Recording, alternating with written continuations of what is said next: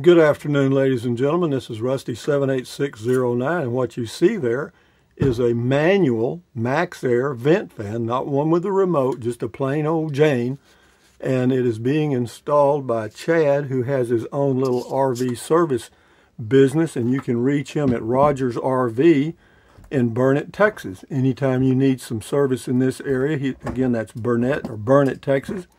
So he's going to cover Llano, Kingsland, Marble Falls, and several other areas. Again, his name is Chad.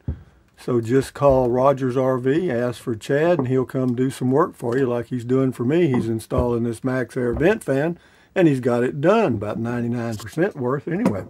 And anyway, now I'll walk outside and show you the outside. He does a good job, and he does it quick.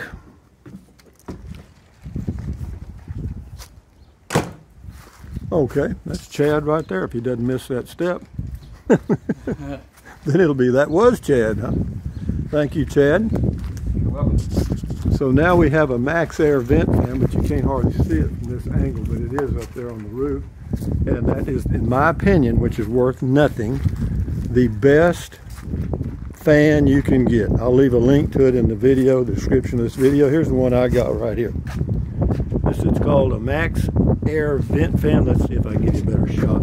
Here you go, right here. And the good thing about it is you can run the vent fan if it's raining or misting rain. It's called a Maxxair Deluxe All-Weather RV Ventilator. But I'll leave a link to it. And mine is white. You can get smoke or a tip. But anyway, yeah, but if you need one installed and you're in the Central Texas area, be sure and check with Rogers RV in Burnet, Texas, and ask for Chad, because he's a good guy, and I've known him for a few years, and he's been in the service department over there at the RV dealership for a while, and so he knows his stuff. And this is my Four Winds Motorhome 2021 with now a new Maxxair vent fan. So that's all I wanted to tell you guys. And the reason I didn't do a complete, install showing the Dicor going on and off and all that stuff. There's about 50 videos of Maxxair vent fan installation. So, that's why I didn't do it, because there's so many, it would have just got lost in the crowd anyway. But anyway, from Central Texas at the ungated community called an RV park, thumbs up, carpe diem, adios, bye-bye, buy anything you want, anytime. But if you think about it, use the link to Amazon products in the description of all my videos. Why? Because it doesn't cost you a penny.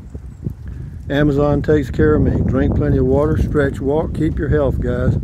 Here's the old fan out with the old vent right here. I'm going to keep it just in case after about 3 or 4 years, that plastic, the sun just causes them to get brittle, and you can have some problems with them. But anyway, having said that, enjoy your life, keep your health, and enjoy your RVing. Bye-bye.